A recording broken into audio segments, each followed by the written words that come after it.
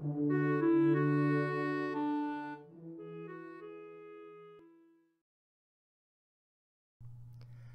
Kirkwood Libraries provide access to over 200,000 ebooks online for student and faculty use. The ebooks we have are almost all academic type books rather than popular or leisure reading titles. Why use ebooks as part of your research? There are many things we like about our ebooks.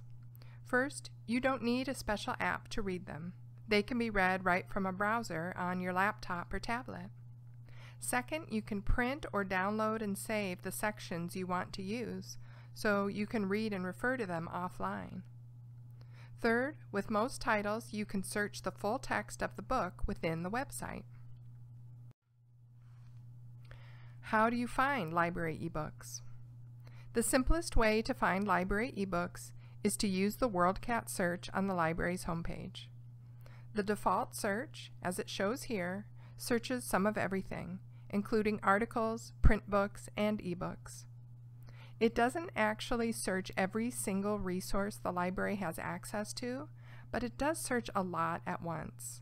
So if you want a specific format, such as ebooks, it helps to select it right from the start.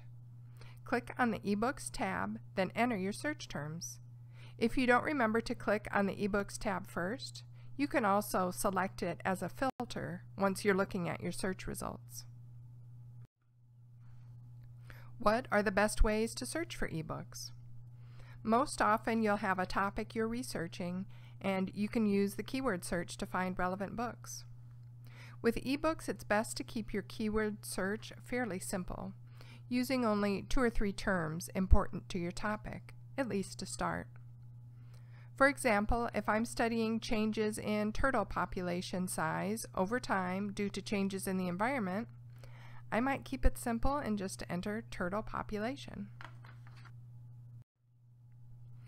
Let's go over some basic search strategies when looking for ebooks. Search strategy 1, check subject terms in your results. For the keywords turtle population as a WorldCat search, I don't get very many relevant results. There's one result here, an ebook titled Decline of the Sea Turtles.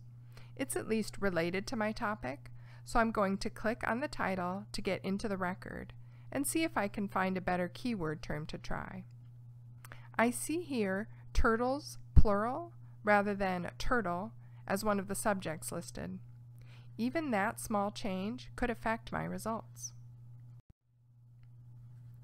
I don't see the word population or something with a similar meaning in the subjects, so I'm just going to rerun my search, changing turtle to turtles and leaving in the word population. Just that change brings up 4 more books than my previous search, all possibly relevant to my topic. That leads us to search strategy 2, broaden your search. Many times, if your search isn't bringing up relevant results, you need to widen your view a little and broaden your search.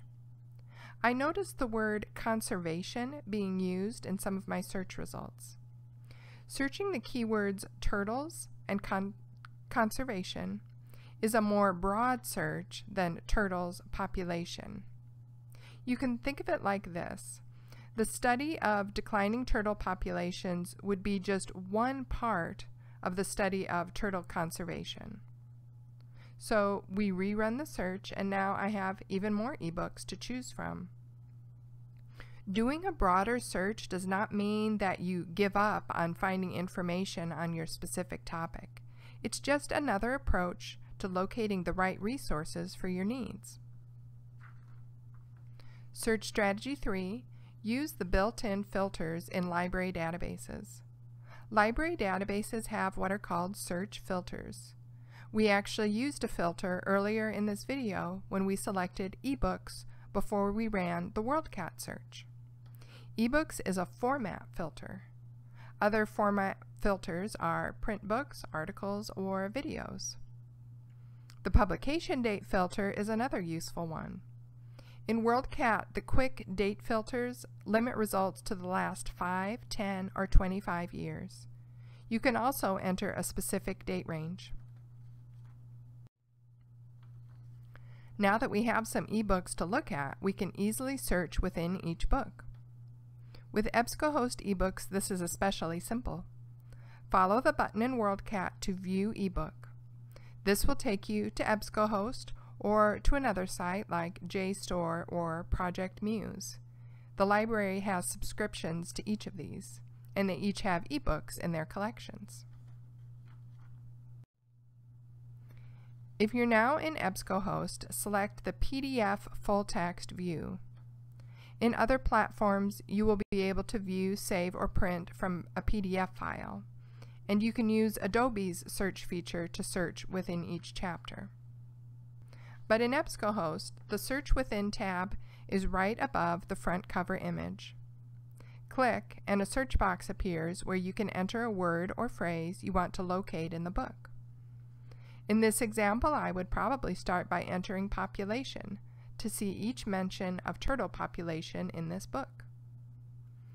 You may be thinking this seems like more work than a Google search. It does take more time and thought to locate information this way, but the payoff is a depth of perspective from a dedicated and reliable authorship that is very difficult or often impossible to find in sources through a Google search. We're talking McDonald's burger and fries versus a homemade meal made with garden fresh ingredients. And the quality of the information source, good or poor, will be reflected in the quality of your own writing. One more note. When using library databases, there are usually tools within each record that can be very helpful. For example, in EBSCOhost eBooks, you can save or print sections of the books, copy and paste a citation in MLA or APA format, or grab a permalink so you can get right back to the book or back to a specific page within the book. Thanks for watching, and good luck with your search for ebooks. If you have any questions or need some help at some point, don't hesitate to ask a librarian for help.